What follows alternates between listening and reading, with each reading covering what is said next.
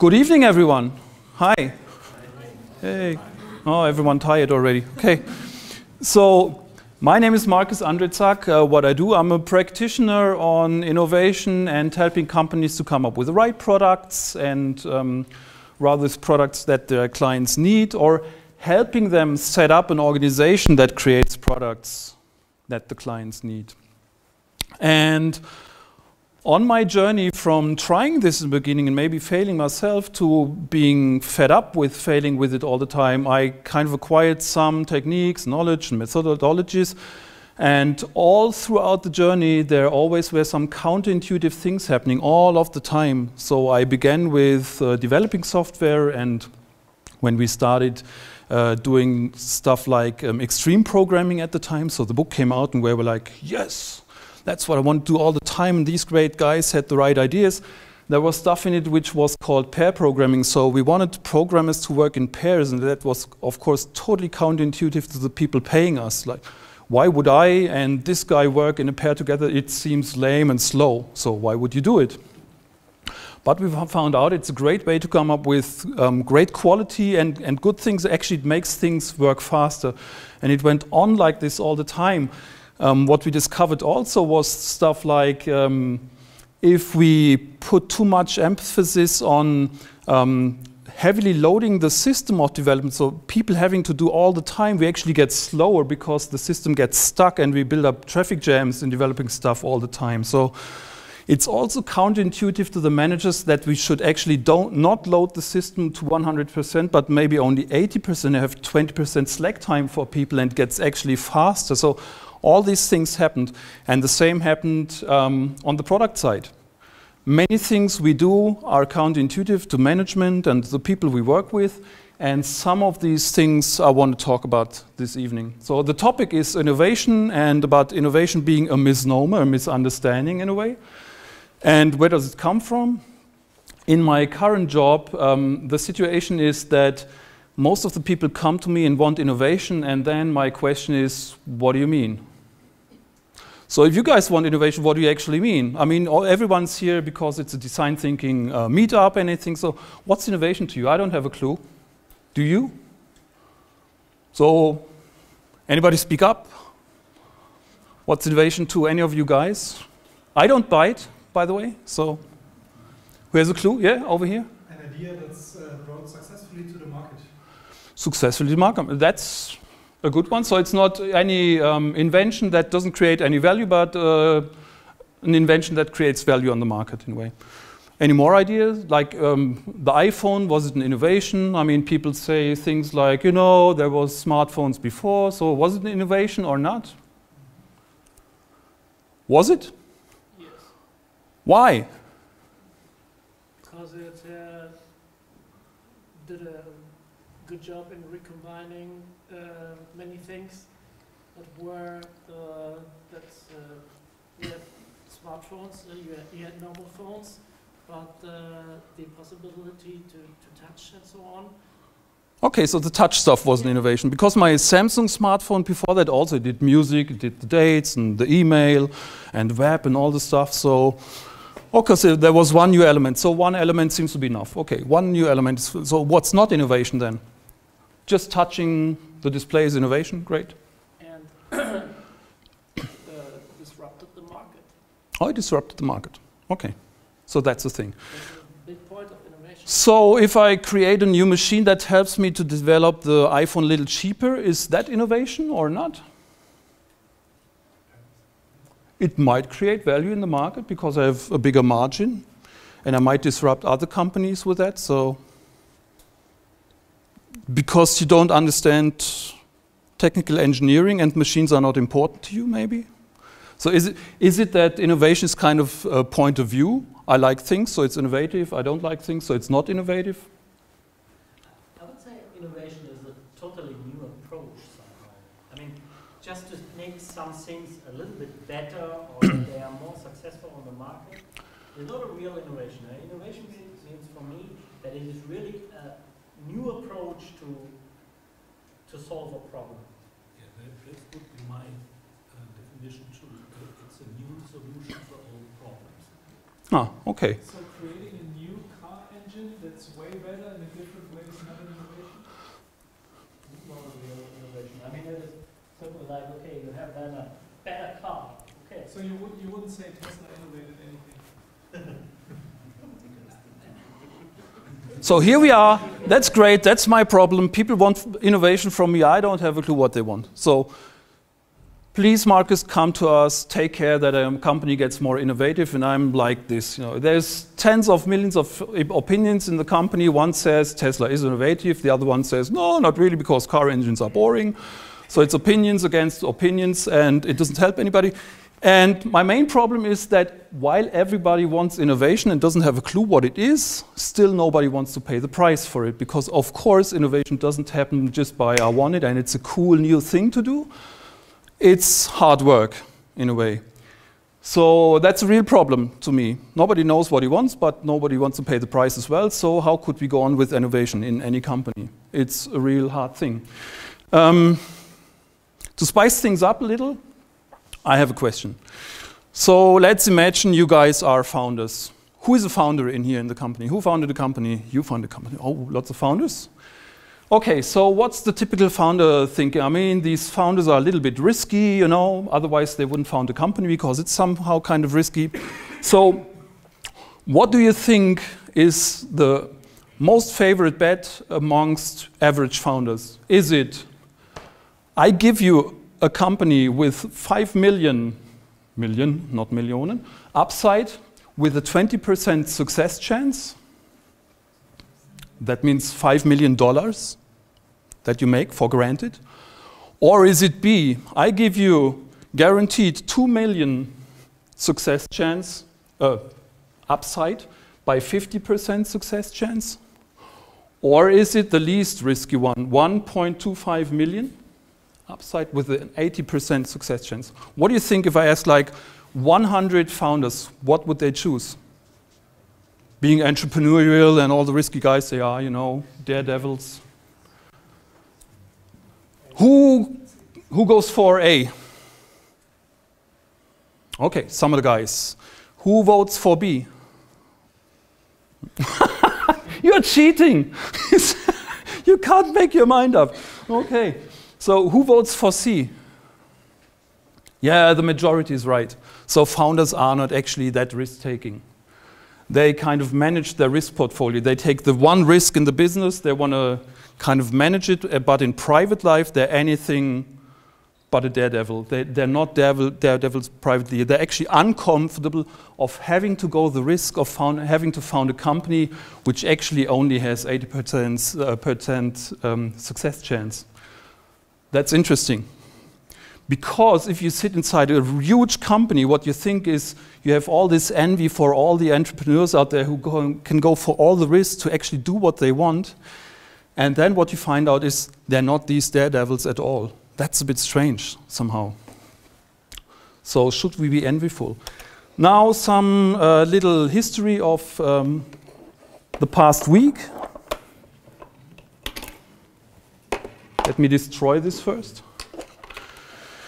So some days ago, on the 9th of February, this here happened. Who knows what it is? What happened on the market? Amazon did something. What did they do? Yeah? Made a game engine available. Yeah. Right, so Amazon made a game engine available to the market for free. It's called Lumberyard. It's really advanced. It also includes access to a platform which enables players, gamers, to exchange videos and messages about what they do right now on the platform. So it's a really advanced game engine doing everything you would imagine as a game developer. So you might say, not being involved in the gaming market, yeah, it's what they do, you know. They come up with free stuff. And if you're involved in the gaming industry, you say, you know, what happened? Everything we have as a gaming company is a game engine and some creatives. So if they rob of us half of our potential, the gaming engine, and give it away for free, what's left for us in the market? What a surprise. What a bad surprise. We might go broke, whatever. So it's basically the democratization of gaming. Everybody can be a game developer right now. It's the breakdown of monopolies in the gaming industry. You don't have to heavily invest in a gaming engine. You can just develop any complicated game to be sold on the PC platform and whatever platforms by using this gaming engine for free. It's millions of investments saved.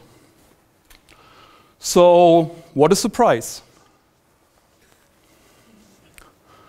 And what a bad surprise. But actually no. So what this guy, a brilliant strategist from Great Britain, says, anyone in that world currently going shock, horror, Amazon is coming to our space, should be ashamed. And he's taking gaming as one example. But everybody in all the other industries that Amazon is coming for should be ashamed as well. Because what is the strategy of Amazon, of course? Breaking down all of the other industries, and the margin of the other industries is their chance they're going for. Wherever there's a margin, they want to go in and destroy the market. So in gaming, it's that for the last 4 years, there's been clear signals that Amazon wants to go there. If you don't realize it's your fault, even the FAZ realized it. So Amazon bought Twitch. What do they want with it? Was a question. That was in August 2014. If you can't read these signs, you're lost in your industry. Of course, Amazon wants to eat you. So if you think Amazon is one of a kind, let's look at this. Of course, Google is doing the same thing, and I've been in so many industries that were just afraid of being eaten up for breakfast by Google. If it's just classifieds, Kleinanzeigen, they're in total terrific horror of being eaten up by Google. If they just want to start the right project, we will be gone. Anything about price comparison on the internet is in total horror because of what Google might be doing if they just want to start going for them. Any industry you might know that just has to do with connecting knowledge somehow is totally afraid of Google. So Netflix, first they were just this video rental, now actually they came up with all the streaming stuff, and they're totally going for the content market, creating content by themselves nowadays because they need it. So Amazon as well, right. So then this one, Spotify, the next one who just came along, and he didn't ask for permission, of course, they just did it. Also, of course, Airbnb. They started with showing up some nice private places, but now it's actually a threat to the hotel industry in a way, and they're really taking it for serious now.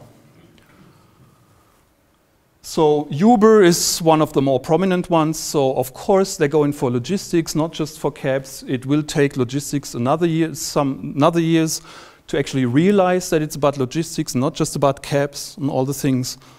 They're just blind to the attack. You might not like Uber because the founder, Kalanick, is kind of a prick. Whatever, he still is going after you if you're in that industry. It doesn't help you that he's a prick. Actually, quite the contrary. So we might think, you know, I'm not a cab driver, I'm not in the streaming, I'm not in the content industry, I'm not in all those threatened industries. Maybe social media is something for you. And who actually in the room does understand what Snapchat is? Who knows Snapchat? So everybody knows that. Who knows what it does? Who knows how to use it? How do you use it? Silently, because I just started using it. Oh, okay. So you don't count. Who actually knows how to use Snapchat?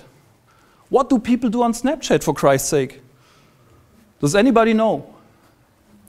So this is a report where Ben Rosen of BuzzFeed actually asked his little sister to step in and explain it to him what she does on Snapchat. What he found out is, in the evenings, she sits there in front of the TV, using it as a second screen, and what she does is, in 1 minute, she answers 40 Snapchats.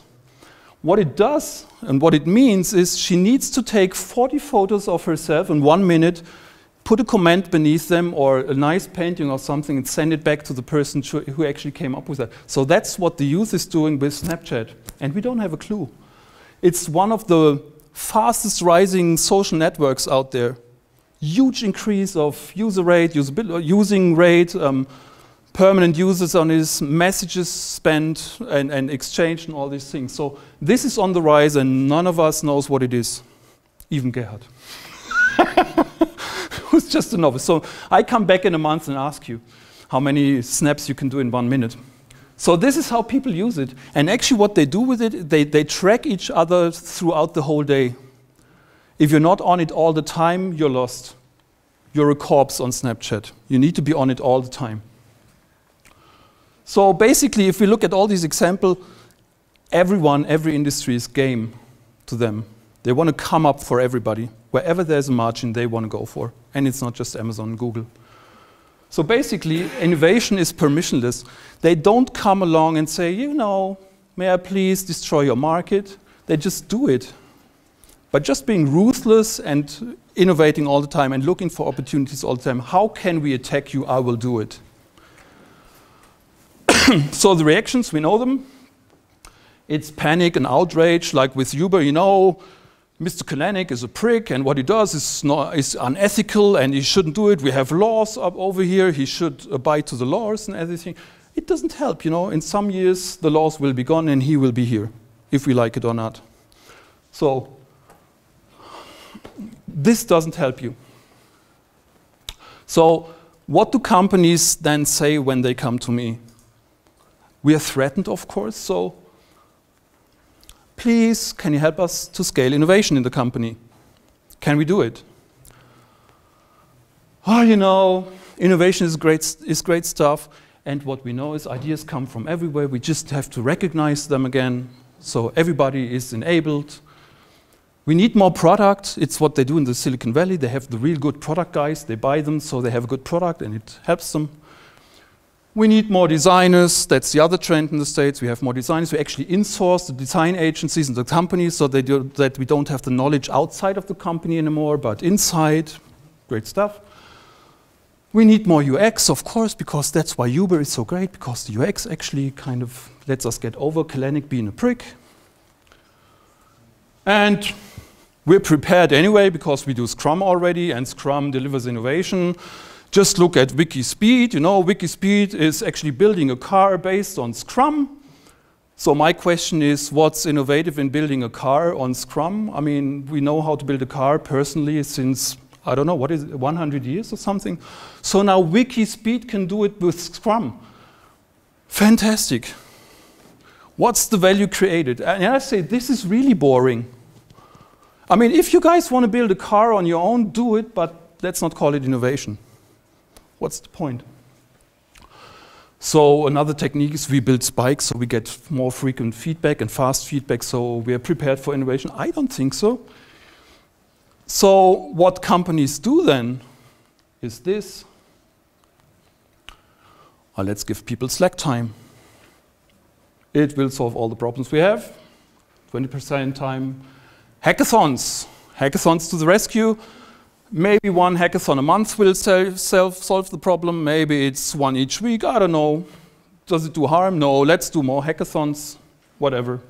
Wisdom of the crowds. Open spaces. Same thing. Open space. The more open spaces, the more innovative you get. Scrum to the rescue again. And if all of this doesn't really help, let's do some offsites. I will get you to having some ideas. You will solve the problem. Thanks. Or a 2-day workshop. It's always great. You know, we don't have a clue, but a 2-day workshop outside somewhere at a nice lake, it will help us all.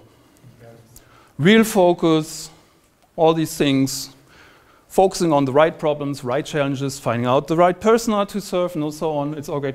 So even better might be a 2-day innovation workshop. Not this boring stuff. Now we can do it real. A 2-day innovation workshop with clients. Fantastic. Have the inside right at the space.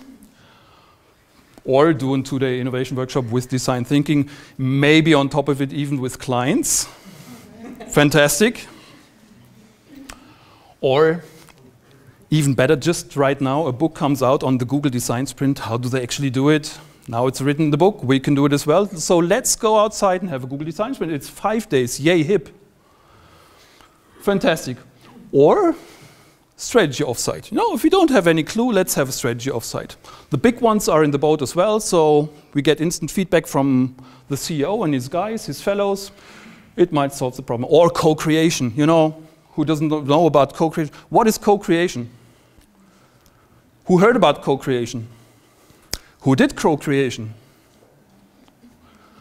So what is it? Lots of hope is on it. Does anybody know a product that is successful based on co-creation? A famous product? Please, come on. I mean, this is hype stuff. You need to know a product that is based on co-creation that is successful. Really? No one? Steffi, please to the rescue. Oh, okay, for sure. So I can tell you about one thing. For example, if you come up with the Nike ID shoes, where you actually come up with a design, that's the perfect example of co-creation. It's huge margin, it's really individualized, and it's actually down to the original definition of co-creation, which means the customer is actually a part of the value creation of the product. So it's not like we invite all the customers to actually ask them for their ideas and then we build them and all these things. It's the custom is core to the value creation of the product. So I define the design of my shoe and then I get the shoe. That's real co-creation. So it's great stuff, but actually who does it, who understands it? Well, you know, not that many people. Now let's go to the heavy tooling. This was all the light stuff. We can just do it. Now heavy tooling. Let's reorganize. If I really don't have a clue, I reorganize my company all of the time. We really get deep into organization design. One of the favorite things to do is actually to copy Spotify with the guilds and all these things, you know. Actually, Spotify doesn't do it anymore, but who cares, you know? They did it. And obviously they're successful. We don't know how much money they get, how much they spend, but anyway, let's copy what they do. We don't have a clue what the culture is, how they think about these things, but let's copy the org design they have. What actually was the last innovation of Spotify? I don't have a clue as well, so anyway, let's copy it. Or holacracy. Who heard about holacracy in the room? Quite a few, so you read the Lalou book and you say, yeah, I want to be more teal. I want my team to be more teal. I want my organization to be more teal. It's great stuff. And I will make you more teal as well in about a month. Or we do it as the guy in America who actually said, you know, I want my whole organization to be a holacracy, and who doesn't want to go with me, he can quit, which leads to 30% of the people actually quitting, and who cares, you know. It's just game. Well, you know, if all this doesn't work, we can actually fire people. You know, Gerhard, I tried it for 2 months to actually make you more teal, and it really didn't work out, so thanks. Still nice to meet you, privately, for a beer, but not here. You're not teal enough. So hiring then again, because I just got rid of Gerhard, finally, so I would actually like to have you in my company because you look really creative, and I think this will really work out, so thanks, Jakob. Great. Yeah, nice. And I will do is like 20 of you guys and get 20 more in. Steffi needs to be in there as well because he has all this design thinking experience, so we'll have a great new thriving company. So I hire you guys, and this is how we start again. Fresh new life, a run at the beach, fantastic. Well, after 6 months' time, it turns out that some problems come up because, you know, you have all these great ideas. Jakob especially. It's like, and I really love to have a coffee with you all the time, but you know, get a little bit more pragmatic. This is just crazy stuff we cannot do. We have a brand that is really well known, and we cannot risk it with your crazy ideas, guy. And Steffi, I have a similar comment to you, because I really value your methodology and all the knowledge that you have, but please come up with something pragmatic. Okay. So after just 6 months, Jakob and Steffi get a little bit impatient with me and actually thought the job is a bit different from what they think it is, sadly. Because actually what they came up with is really great, but somehow not what I think was my expectation. So are the tools all wrong? Is Jakob wrong? Is Steffi wrong? was Gerhard. I mean, poor Gerhard, you know, I mean, I just sacrificed him just like this, you know. No, even Gerhard wasn't wrong, actually. So something went wrong. And maybe I'm wrong, you know. I don't have a clue. So I forgot to say in the beginning, you can question everything I say here. It's just my experience. So my experience is that context and purpose of these tools are all the time misunderstood or not understood at all. We just hear some hype on the internet, say, yeah, holacracy, oh, let's try it, whatever. 20% time, great. Next Friday, we give it a try, and so on. Open space, fantastic. We might actually buy a moderator for a facilitator for 2,000 euros a day and have a nice open space with 150 people. Oh, we forgot to actually prioritize all the ideas and actually follow up on anything of it. Strange that people are demotivated after 3 months' time. Whatever. So the tools are not understood. Also, of course, innovator's dilemma hits us all the time. The problem with the innovator's dilemma being that people are not stupid, but it's called a dilemma because it's a dilemma. So I am in a company that has its constraints, so I'm not able to see my problem, of course. And I cannot say, Jakob, again, I'm totally sorry for you, but, you know, can't you see the option? Can't you come up with the right solution? No, he can't. He's inside of the company, even though I've just hired him. Anyway, he's part of the company, so he's part of the problem. He cannot see the new ways. Because what our company does right now, because we are fully hit by innovator's dilemma, is we optimize our current business model. We are not here to find a new business model because it looks scary. That's the innovator. A new business model looks scary to us. So, okay.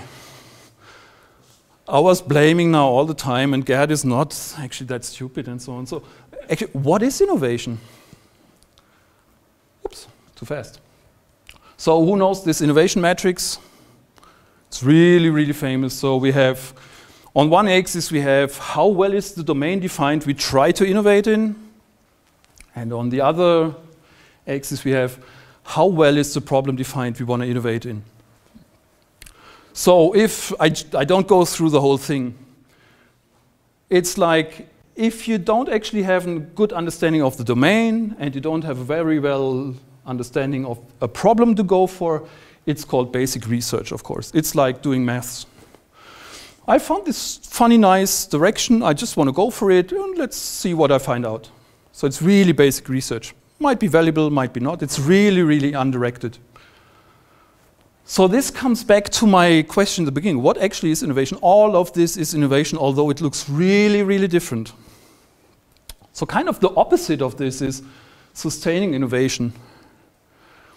We actually know in what domain we want to innovate. We actually know the problem we want to innovate in. An example would be music industry as a domain. And the problem might be, I actually want to carry 1,000 songs with me. Oh my God, the iPod. That's sustaining innovation. Disruptive innovation is more like Google-ish. Something like, you know, the domain is really well defined, but we don't know what we actually want to do, but let's go for it. An example would be navigation for Google. Let's buy some maps, some rights on it, let's put it to the market for free and see what's going to happen. It's the same what Amazon does with the gaming engine. We have a plan, the others don't have a plan, they are surprised, they're really hit by what we call the OODA loop. We played a game for a while, now we surprise everybody, and we have a better plan than all the others. So here's some examples. Apple likes to do this. So one of the jobs was come up with the right domain and the right problem, and then let's hit it, and then hand off to all the talented guys we have. Google is more acting down here. This is why it looks so surprising sometimes what they do, and a little bit planned, and what I call kind of a spoiled brat approach. They have all the money in the world, and they just want to go for any option. It looks a little bit unplanned, but I think they have a plan behind there somehow. So this is really basic research. What we see with, if we take Park and all the Xerox things we know from the past, they of course have the problem that they sometimes don't know what they going to do with their power they have. So they find all these great things, but they don't find an application. Sometimes one of these guys comes along and says, oh, well, you know, they found great stuff, we will use it. And this, I like the Procter & Gamble thing here, like the domain is not very well defined, but the problem is very well defined. I will explain a little bit more in depth later on with an example. This is another one. Actually, I have the slide on here because Tim Casteller is just such a great guy. So if you want to learn anything about innovation, read his blog. He doesn't have any book out as far as I know, but his blog is fantastic. He's catching up everything that's coming up in innovation. This is one matrix he built. So basically, he has come up with the two axes of innovation commitment. Do we want to actually really, really innovate or not that much? And can we actually do it? So are we competent in doing it? And this difference between not innovating very much to being bewildered, oh my God, we can move things on the market. Yeah? Because we're just so committed, but we actually don't know how we found it out because we're not that good in innovating. So something happened to us, which actually made us a good guy on the market.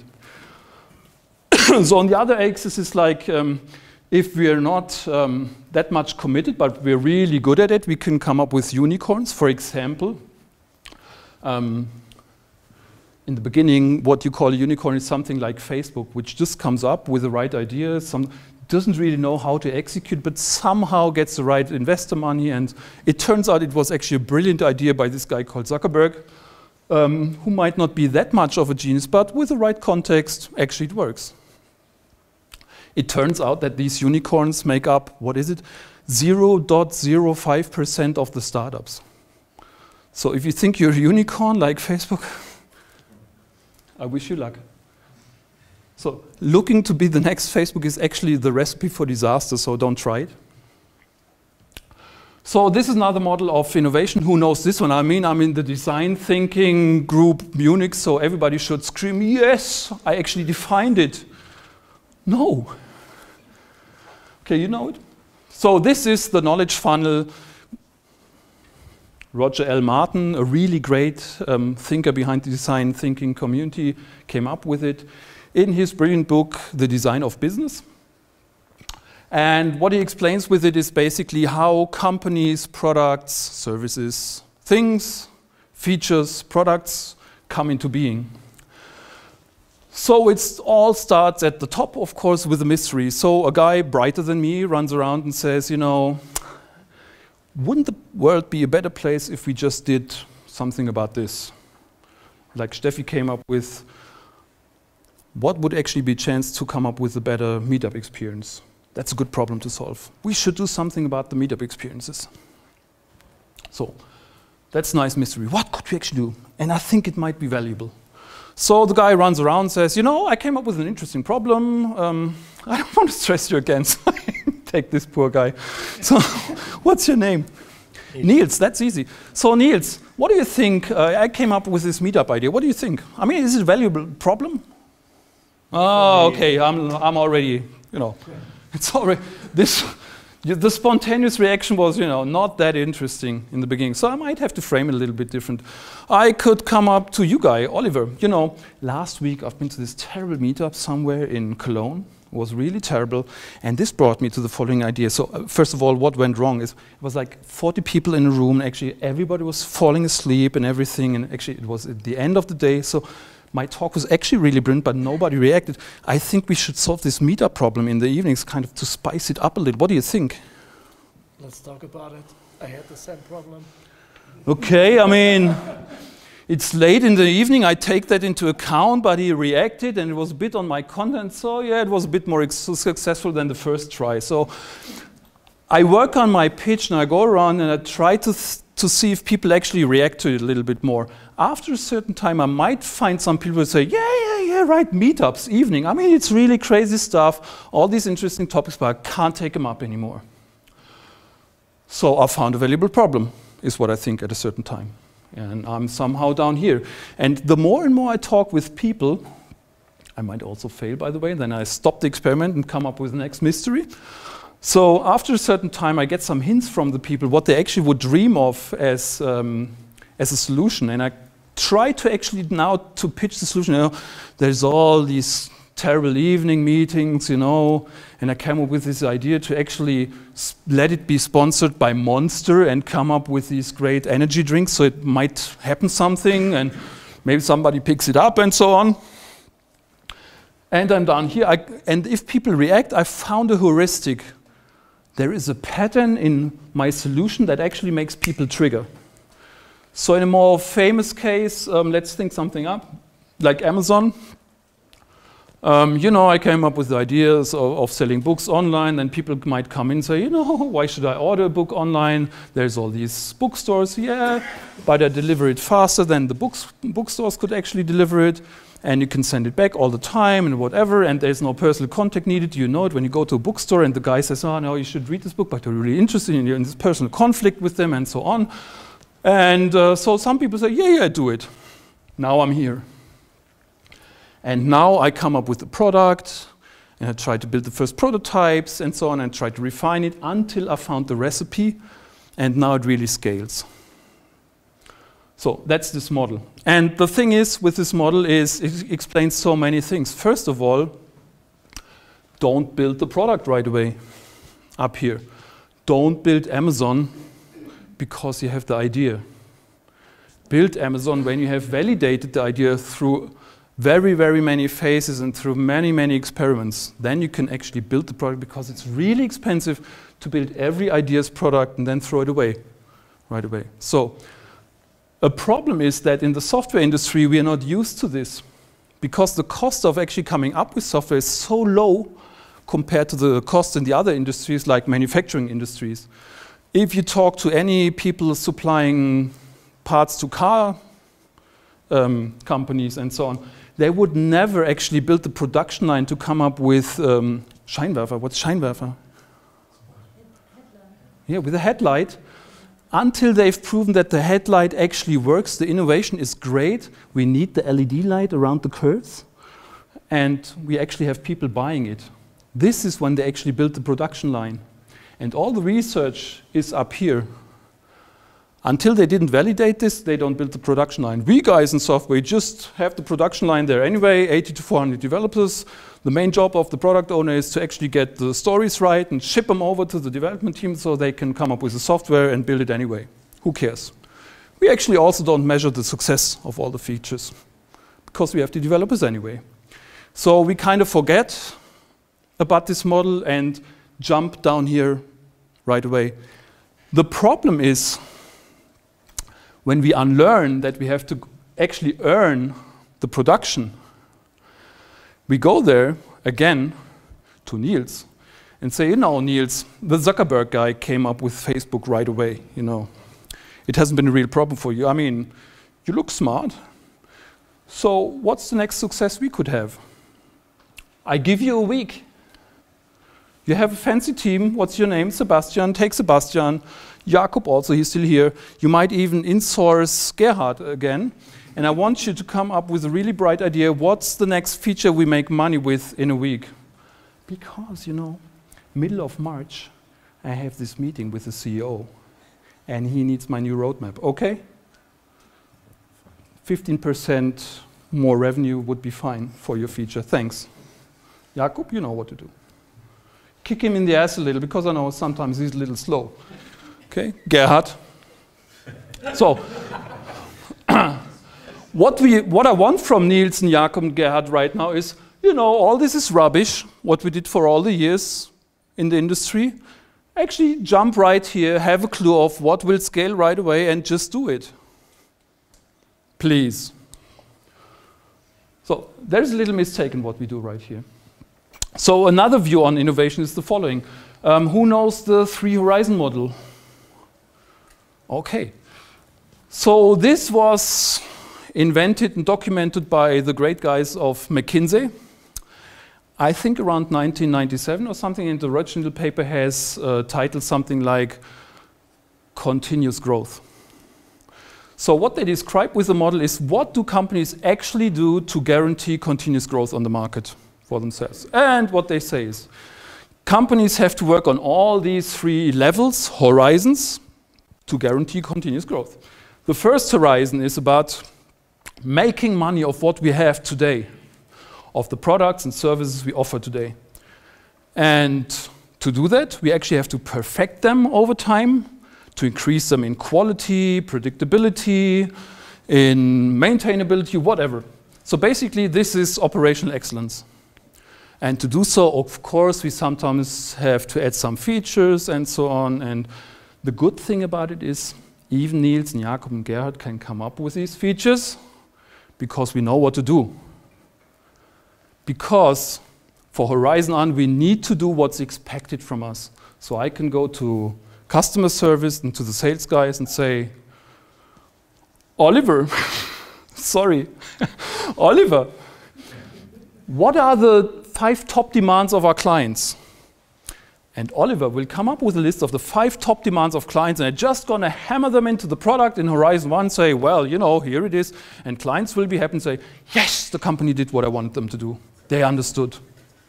Jakob and Gerhard and Niels are a winning combination. They maintain the product. So Horizon 2 is something totally different. This is about how can we make money from 1 year from now to 3 years from now. And I tell you something, the expectation on this is hockey stick growth all the time. No? It's not linear stuff like plus 7% every year like with the market. It's more than that. And it's okay that it needs to be more than that, because this stuff here only delivers linear growth at best with the market and nothing more. Horizon 1 is actually the death cycle of each product. I just ask the clients what they want, I build it in, and we decline. If I just build what the clients need, we will go down because we don't solve new problems anymore. Horizon 2 is about finding out what new problems we need to solve for new people on the market so that they will additionally buy our products. So, to do so, we need to come up with things we cannot do today. And here comes in the cultural problem. These guys working on that level come into the company each day with the chaotic thoughts of what we could actually do to solve our problem on the market. And of course, it's always things we cannot do today.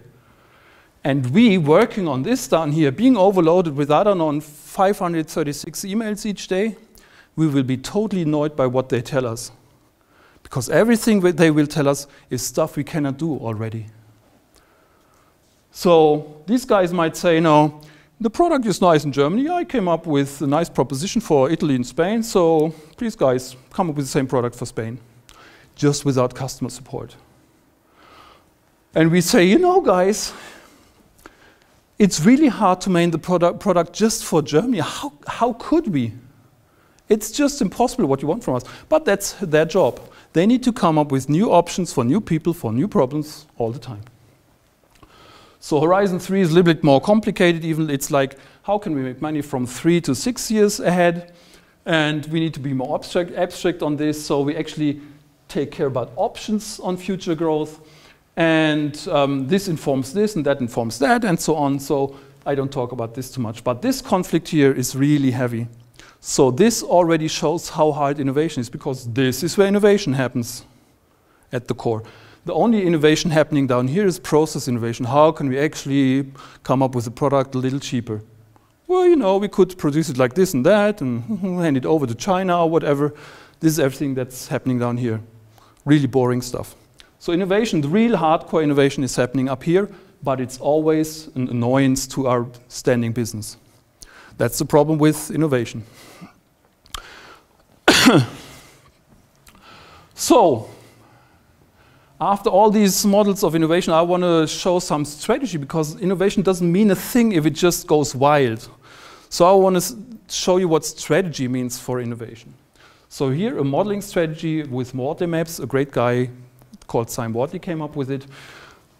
What we do actually is that we differentiate products in the different phases of their life cycle. So I have an idea that's kind of a novel thing. So here we have novel to common. Here we have unknown to defined and certain. In the beginning, things are novel and unknown. We come up with a new idea, basically. After a certain time, we see that it actually works, and we say we custom build products to actually see if they work on the mass market or not. Because this is where we want to go. We want to go to the mass market, where things are then defined and common. So the next step is out of the custom-built things we come up with in the niche market, we come up with real product, which we can come up with on a product chain, in a real production chain, in a way. So I have basically a website where I can order this thing. Down here, I still have to talk a lot with Gerhard and say, you know, there's a really unique thing, and I need to find these and all those vectors and so on and so on. So it's a lot of bespoke activity going on. Nothing is standard here. And I want to drive it to the next category where everything is standard, and I have 3 models and you can just choose. And then I want to come up with a commodity product or utility. Basically, this is like electricity or water from the sink. This is actually where every product wants to go. I have all the reach. The problem is I have little margin up here. So, but that's kind of the cycle of products. So this is a Wardley map.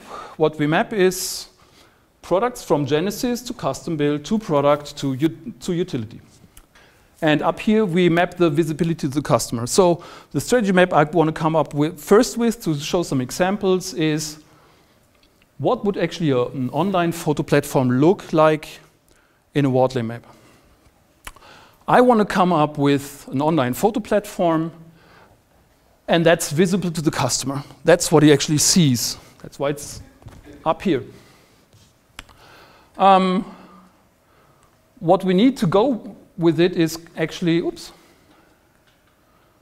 online image storage and online image manipulation. So this is really novel stuff. To the left, we don't have much experience with it, but it should be visible to the client because that's our differentiator on the market. Can you follow me? So that's what we want to offer. Now, what we map down here is what do we actually need to offer that product? Oh, to actually make money, we need some payment, we need a website, we need a CRM system, we need a platform. Oops, I forgot what that is, and I just doubled the platform, some mistake. So this is what we need, but we need some more. We need stuff like a data center, computing power, and actual power, electricity. So all of this we need to actually be offering that one. So if we look at the market, and there's another guy just like us, with just the same elements, how could we improve our offering? What would we need to do? Well, we have some chances. So this is what the client sees. We could attack on the CRM because it makes no sense to actually have kind of a standard product with CRM where there are actually utility products out there on the market like SAP. So we have kind of a homegrown, maybe an amateurish CRM. We can actually attack the competition on the market to be better in CRM. We have the better relation to our client through that. Same is why do we actually host our stuff ourselves? You know, we have all this Amazon web hosting. Why do we need to actually focus energy on having the computing power inside of our house? Amazon does it all for us. We could release all these 20 people and get 20 bright people in to actually do all the hosting for us. So it makes no sense to have it in-house. If you want to drive this way, we can just change this over to utility, to where Amazon is with its hosting, and just do it. Same with payment. We have some kind of a bespoke product here. We were a startup, we were young, we needed the money, we were stupid. We just built the payment into it. Let's move it over to a professional solution. And the same over here. So there's clear vectors where we could actually attack the market. So we have more time to actually invest in this one and move this over here as well. So we get the standard product faster than the other ones. Just by focusing our efforts on the product, by pushing these things over here. So now there's actually 2 ways of innovation I came up with in this diagram. The first one is process optimization, pushing things over to the side, to the more utility part of the diagram. And the other one is making things accessible as a product that we actually came up with internally and offering to the customer. That's more disruption. We came up with stuff by chance, now we offer it to the customer, a new offering. examples. So was the model somehow understood? I turn things to the right, I get more operational excellence, I push things up, customer sees new product. So what did Amazon do with the Amazon cloud? So some years ago, a guy called Werner Vogel came up with a Dynamo shopping cart. And what he did with it, he actually solved an Amazon problem. So there needs to be kind of a globalized shopping cart for all the clients who are able to order their stuff on the website from everywhere around the globe. And it was over here. It was a custom-built thing just working for Amazon. They solved their own problem. Now, over time, it went over here. And by going over here, they said, you know, it's a bit stupid to use a DB that is not in the cloud. So we come up with a cloud database inside of Amazon in our cloud service, which you use internally, and some other parts of a whole IT system. And now actually, we have a whole computing system in the cloud, which other people could actually use. So Werner Vogel said, you know, we could offer it to other people. What we do internally with operating our software, we could actually offer to all the companies out there as a utility, like electricity from the socket. And let's call it AWS, what it's called today. So that was a radical step. It looks just so nice. But imagine, I mean, you're this bookstore, I don't know, electronics store, whatever, and your CTO comes along and says, you know, what I built, what I came up with in operating our software is so brilliant, we should actually sell it. I mean, in the companies I was working, everybody would go like, what do you actually want? You know, do your job, operate the stuff, but how could we actually sell it? It's not a business model we're known for. We sell books. What are you doing? So the innovation was to offer something that's used inside and making it so perfect that it can be offered to the outside. So, and the great thing about it was now they can offer Lumberyard and Twitch on top of all this stuff. And the next thing, and the next thing, and all the infrastructure they built and offered to the outside can now be used to attack all the other markets. So this is how Amazon works on that. And it's a pattern.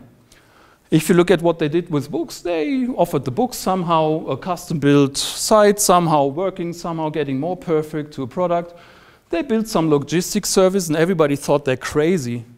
I mean, the comments at the time when they built all the huge warehouses was like, what are they doing? Why do they reinvest all the money in logistics, something which is already solved by DHL and how they are called?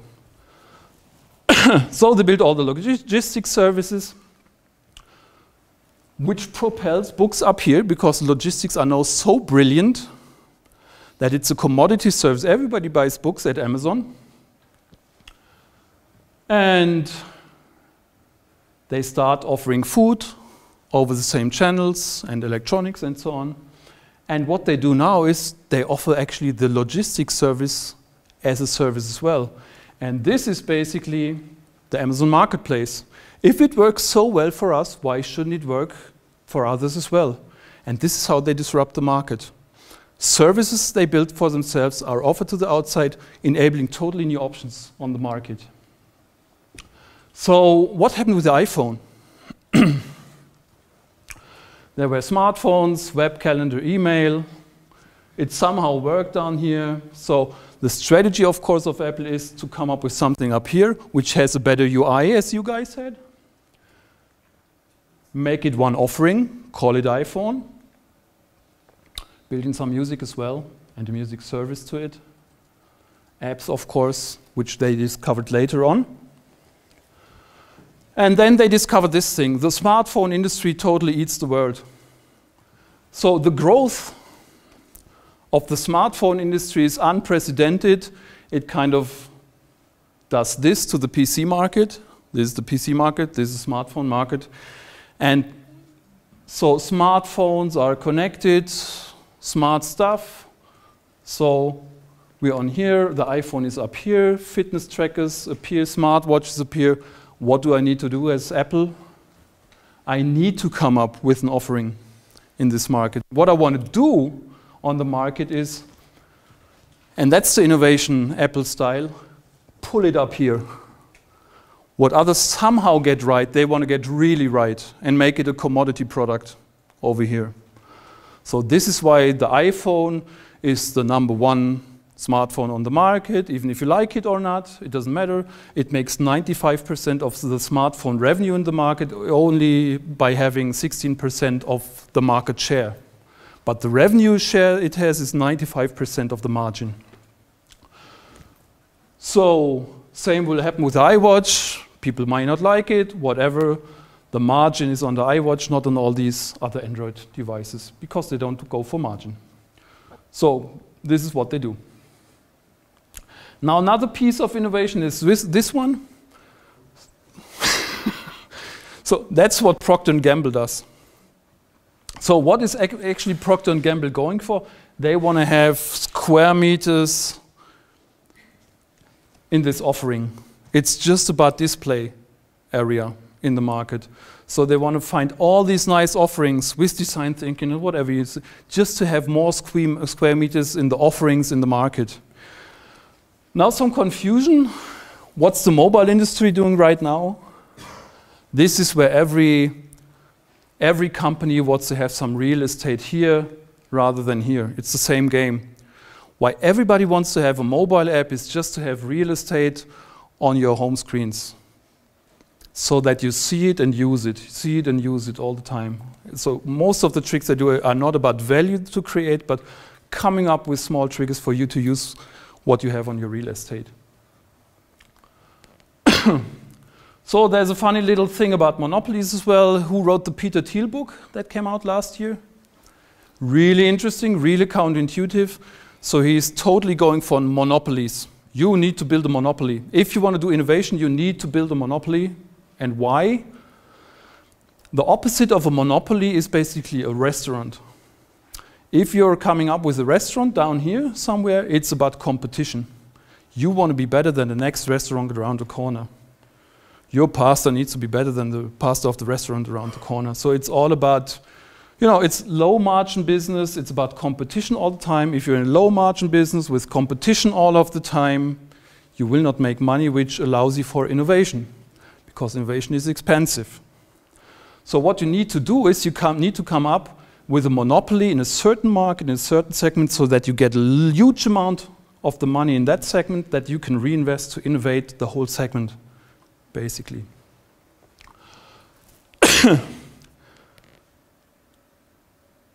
So it's important because it means that we cannot start with the whole industry. We always need to start with a segment, which is the same thing that the knowledge funnel told us. We cannot go for the scaling model right away. We need to go for a segment where we have a monopoly to actually counter all offerings in that small segment.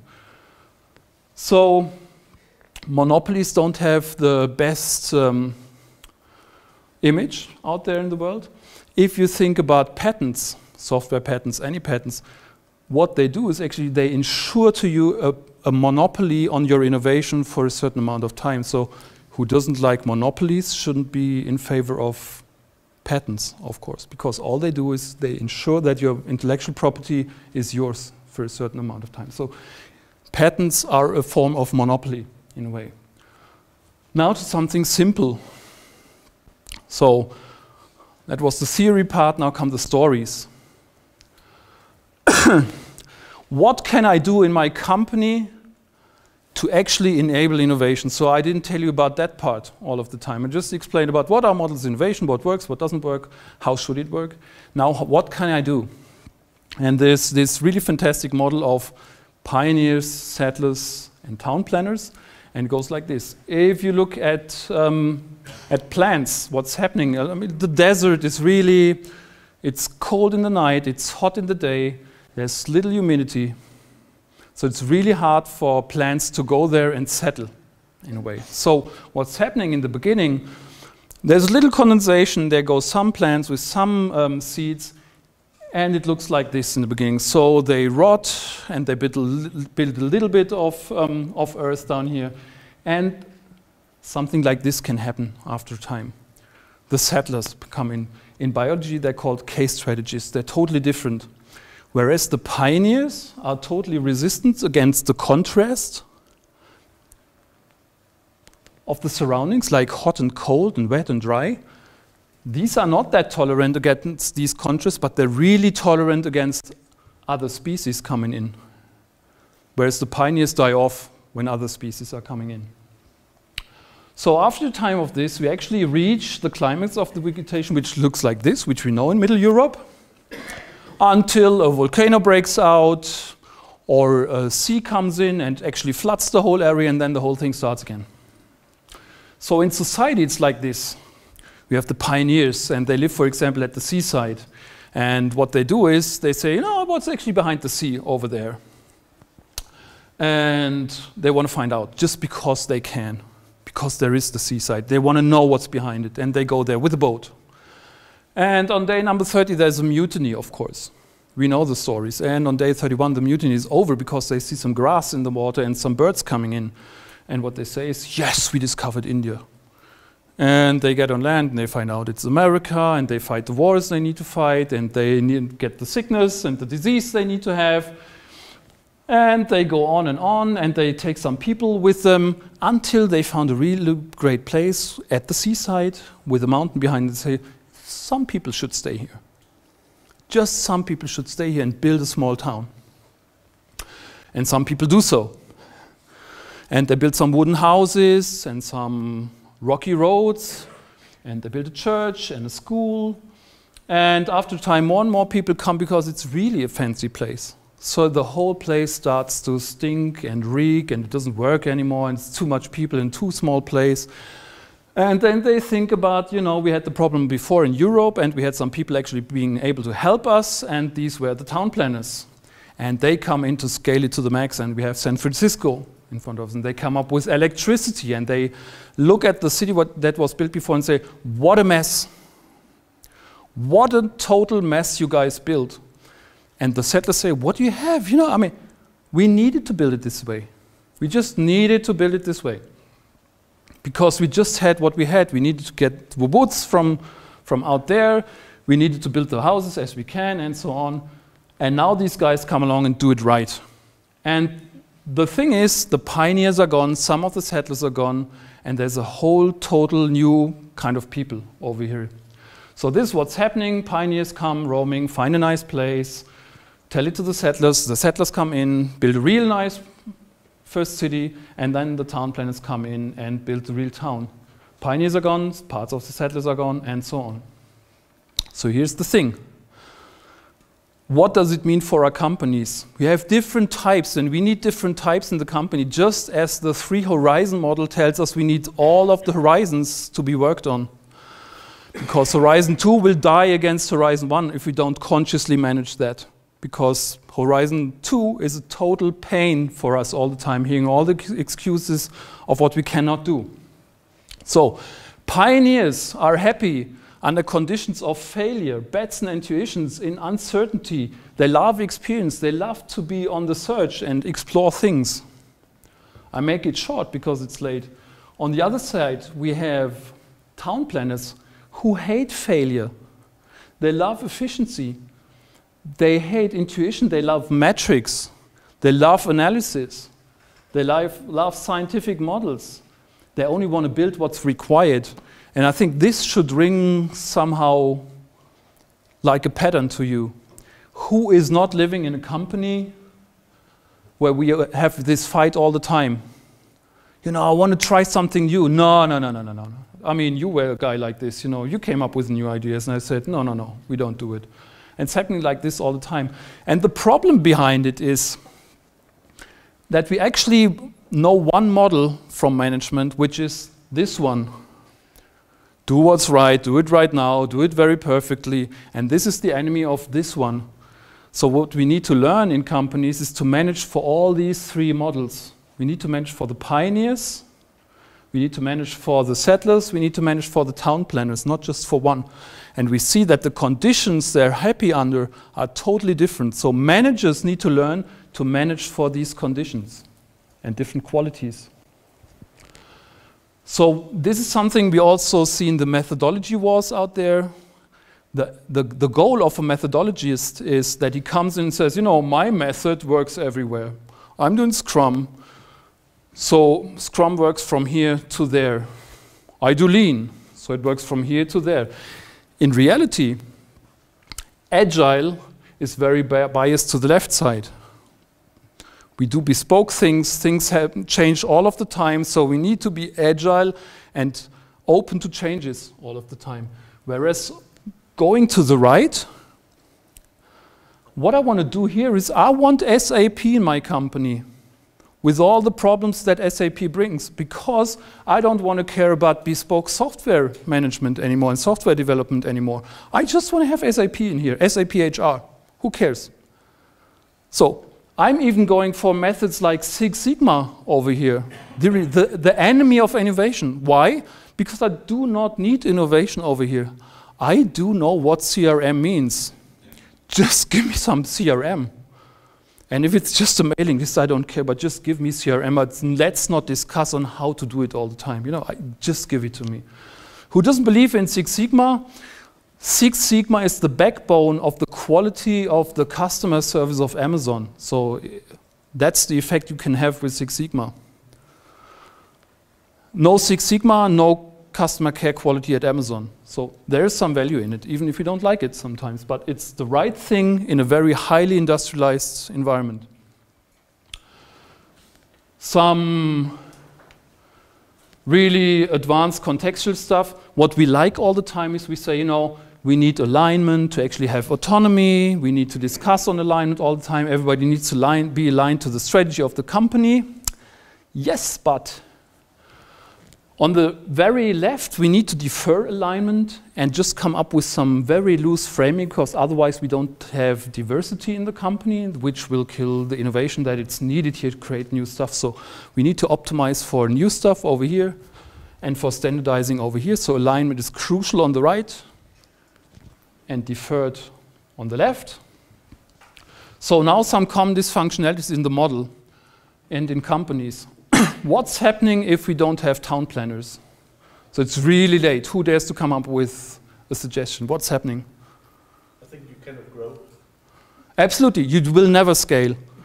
So all the people hating the Six Sigma guys and the I need the specification guys and so on, you will never scale.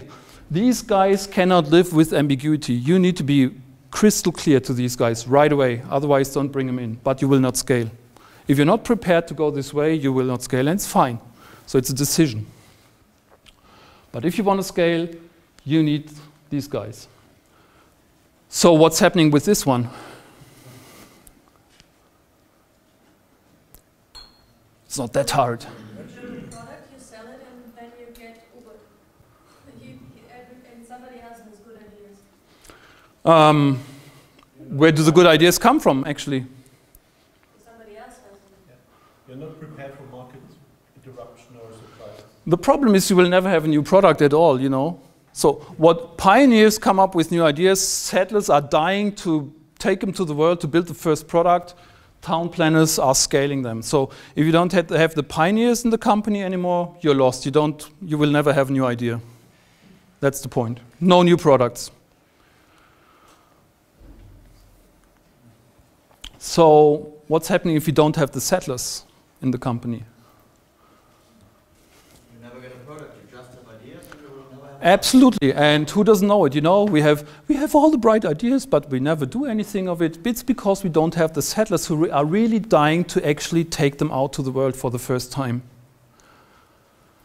So a hint is, if you're in a startup and you're just starting your startup, only go for settlers. So if you just have few people, settlers are brilliant because they still understand the pioneers and they can later on understand the town planners. What lots of startups do, they start with the pioneers and hire the town planners right away, which means total war.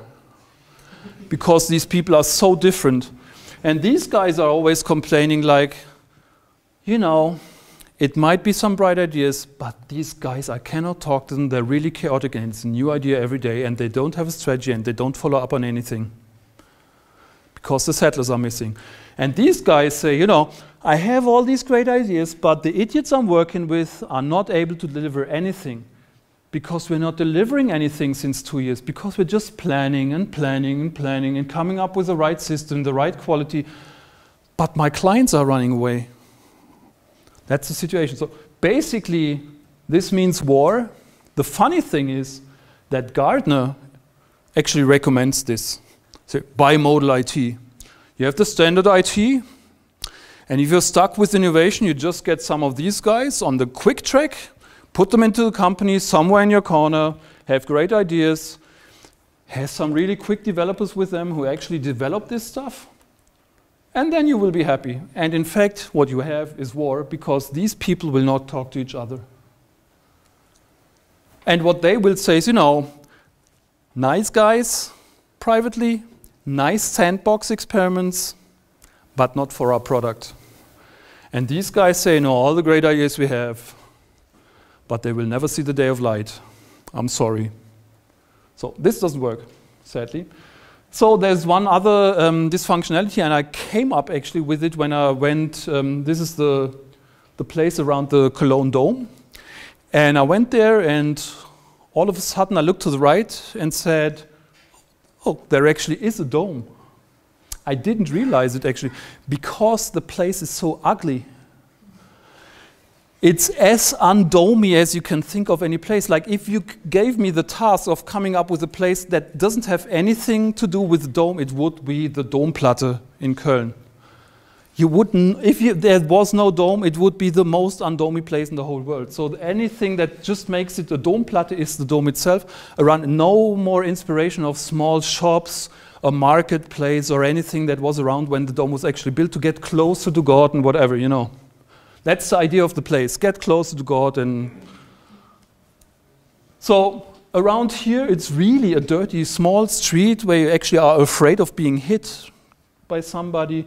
So it's really, and I'm not talking about what happened on Sylvester, it's really one of the most ugly places, most dysfunctional places, except traffic goes north and south and east and west. So that's everything that works. So what went wrong?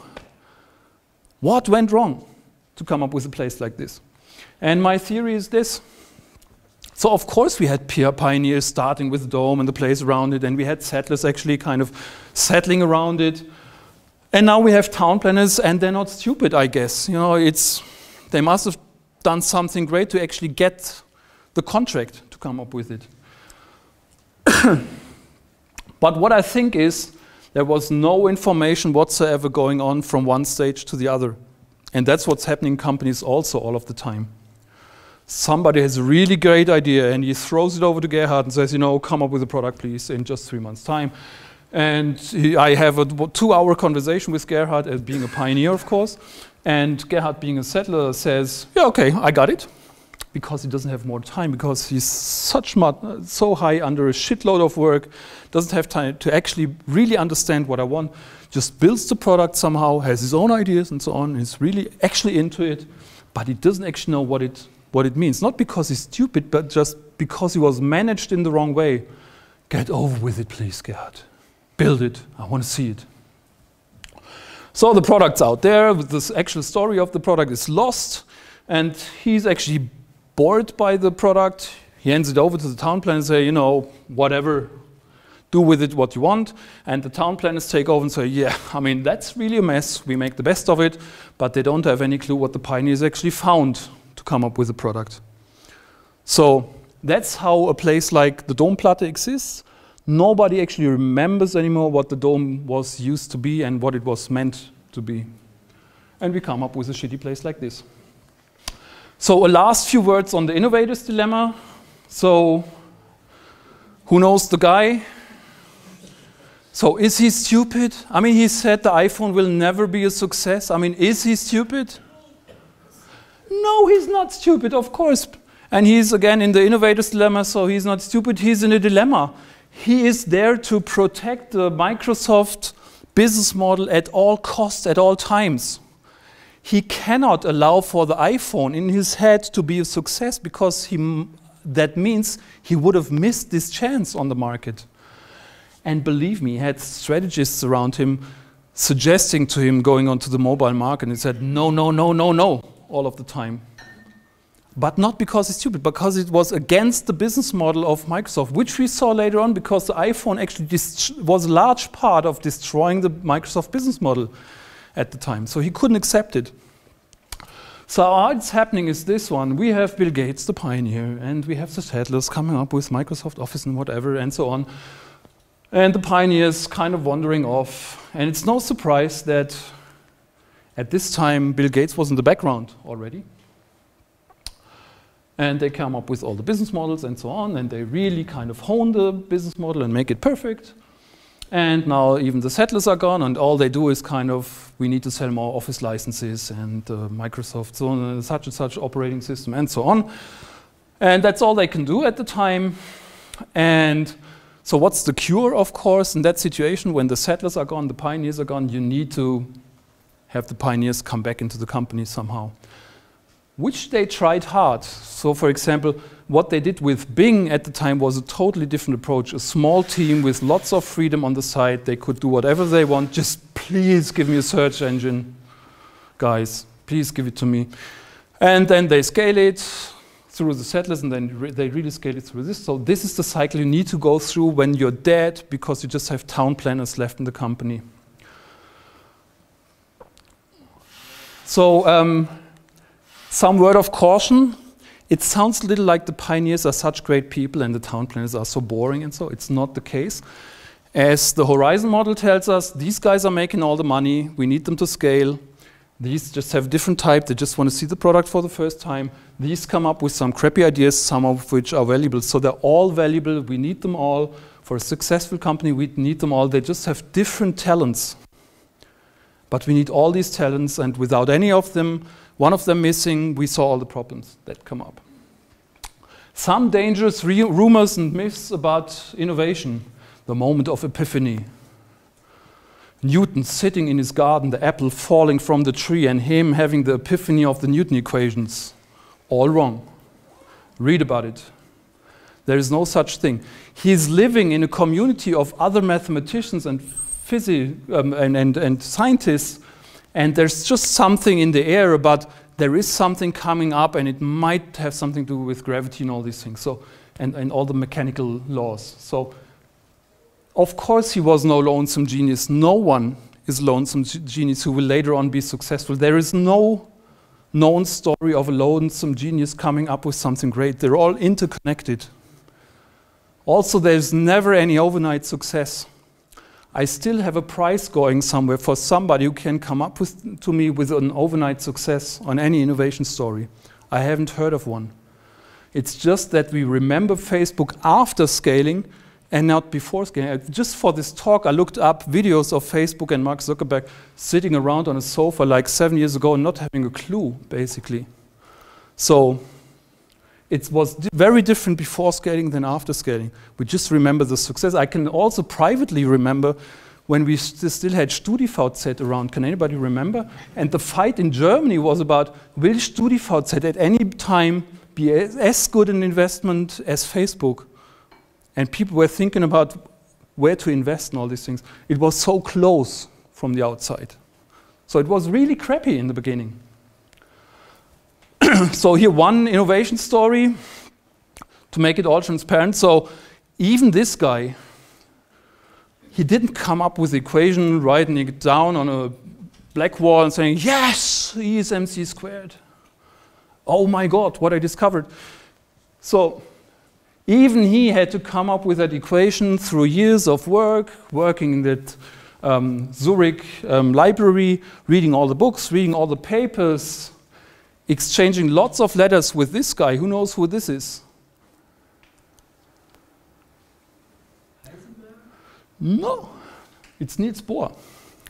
So he was in close contact with Niels Bohr, and they were both kind of battling, very intellectually battling about who's closer to any breakthrough, whatever it might be. And what they discovered, both of them, a new mathematic tool which was discovered some 20 years before, which was Hilbert spaces. And they said, you know, these Hilbert spaces are really funny, we should try something with them. And this is what they did. It was kind of a race who might find out something with it. It was just a series of experiments. So basically what they did, they threw Hilbert spaces onto the Newton equations and looked what comes out of it, and one of the things that came out of it was E is mc squared. And then they took some time to actually understand what it means.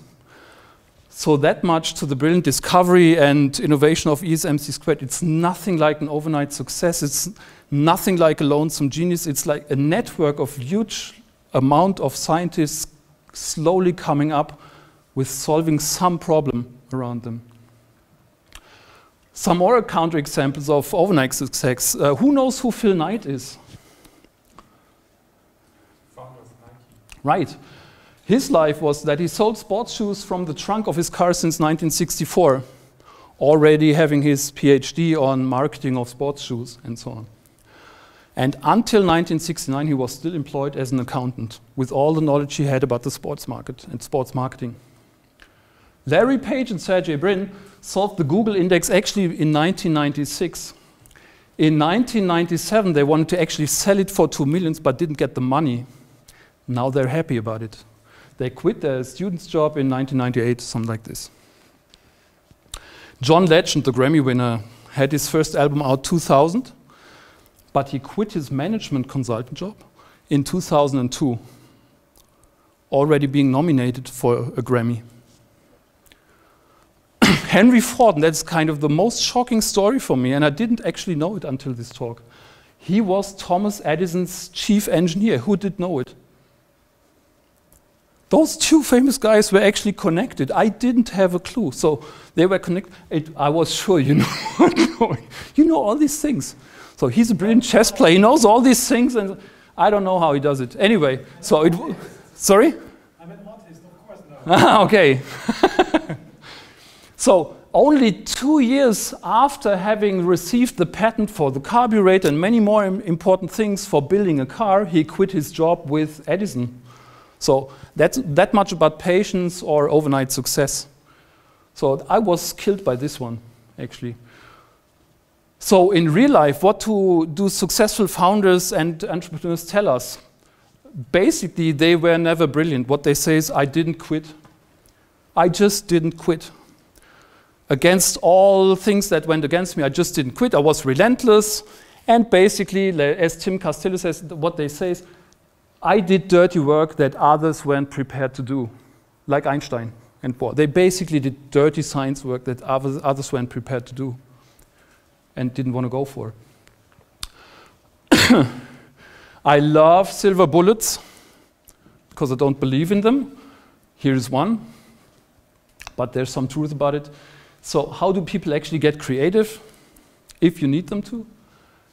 Basically, what you see is that people who are creative in their later life, they grow up with very little rules in their life. So their parents steer them by a firm value framework rather than by telling them what to do for, you know, it's 6 o'clock, come to dinner and these things. It's about values. We love to have dinner together, whatever you make of it. And all of a sudden, guys turn up at 6 o'clock. So if we just tell these guys rules, they kind of break rules, whatever. And what we see is that they never break rules in a dangerous way because of their firm value framework. So they never go for hard drugs. They never go for stealing the neighbors, stealing banks, and so on, bank robbery. They go for some marijuana once or twice and say, yeah, strange effects, whatever. Come back to their normal life and kind of try what's happening at the boundaries of the value framework. And this is how they actually get some self-consciousness and are really up to trying things out. Whereas just breaking rules leads other people to, yeah, it hurt, I don't do it anymore. It hurt, I don't do it anymore, I quit it. So that's really interesting.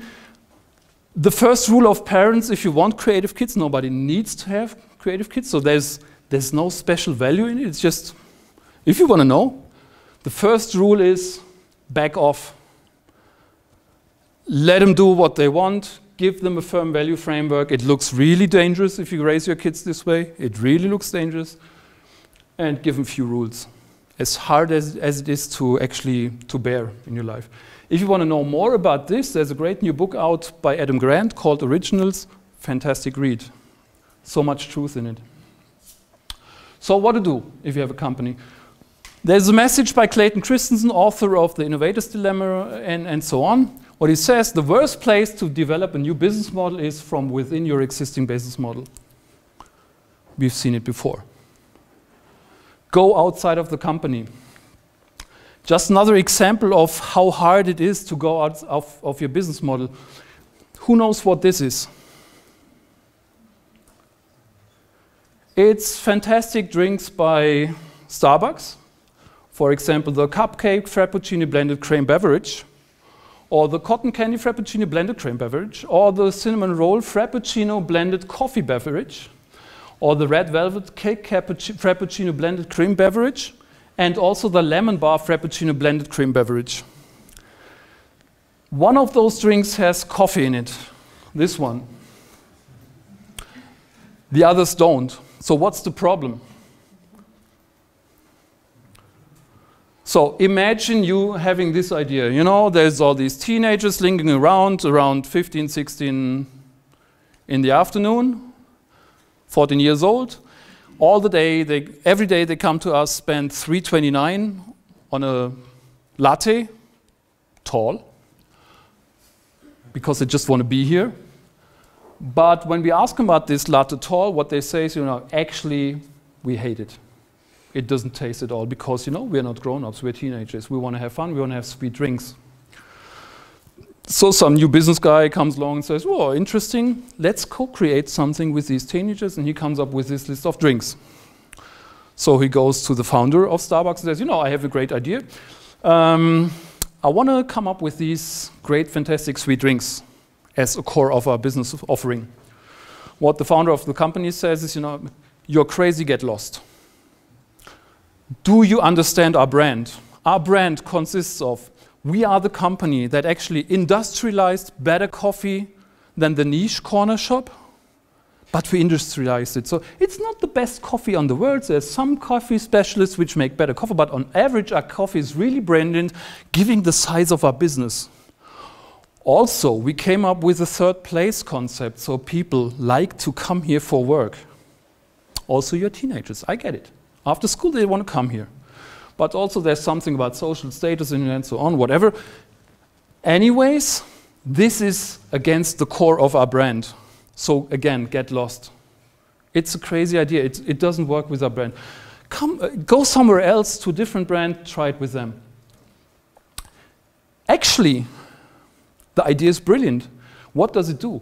If you look at the Maslow pyramid of needs, then there's physiological needs like I'm hungry, I'm starving if I don't eat, safety, we know it, watch the entry of my cave, love and belonging, I belong to people, I'm a social animal, without getting love I will die also, I will get sick, have some esteem, and on the top of it some self-actualization. So what this does, coffee raises them from physiological needs and safety to love and belonging. I belong to this coffee club. Adding the third place gets them more up, but now actually having fashion drinks for the teenagers raises them even more up to esteem and maybe the boundary of self-actualization. I am what I am because I buy these drinks. As stupid as it may sound, but this is what they do. And somehow they got it, and this is why they do it. But again, in any company I was working, I would never had the chance to actually try it. All my CEOs would have said, you know, get lost. This is crazy stuff. So this is the innovator's dilemma. This is being forced to work from the inside of your business model. And what they do is they try to find new corners to the business model which are totally unconnected to what they do, opening up new options. So, what do you need to do? In a few sentences, it's really late. Clarify who your company is, what it actually wants, get some self-consciousness around it, because that's what's missing in 98% of all the companies I know. What do you actually want? Who are you? What's your role in the world? Get some purpose, vision, and strategy. Decide strategic steps. Choose an organization, for example, PST, Pioneers, Settlers, Town Planners. because that takes care of having all these characters on board all of the time. A model would be to have this as professions and the disciplines below it. So we have P designers, S designers, T designers, but we organize these professions. We hire pioneers right now, rather than town planners and so on.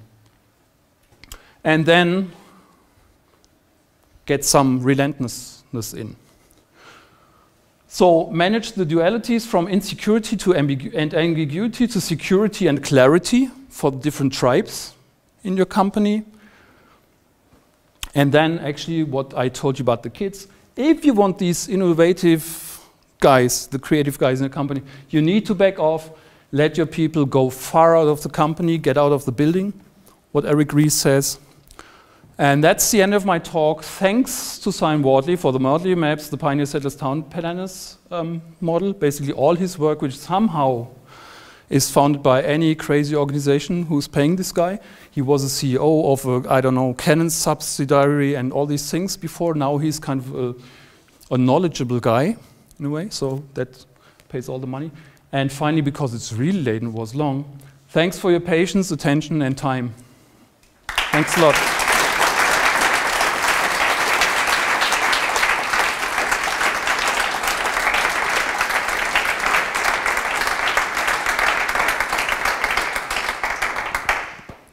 Thank you. Most of the times, this talk is a little controversial because it breaks with some things like everybody can do everything and so on. So if there are questions, I would have time for 2 or 3 questions right now, if you're not too tight. Otherwise, we can have a drink over questions over there as well.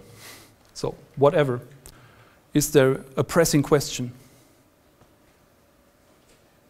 Okay, then see you with a drink later on. Thanks.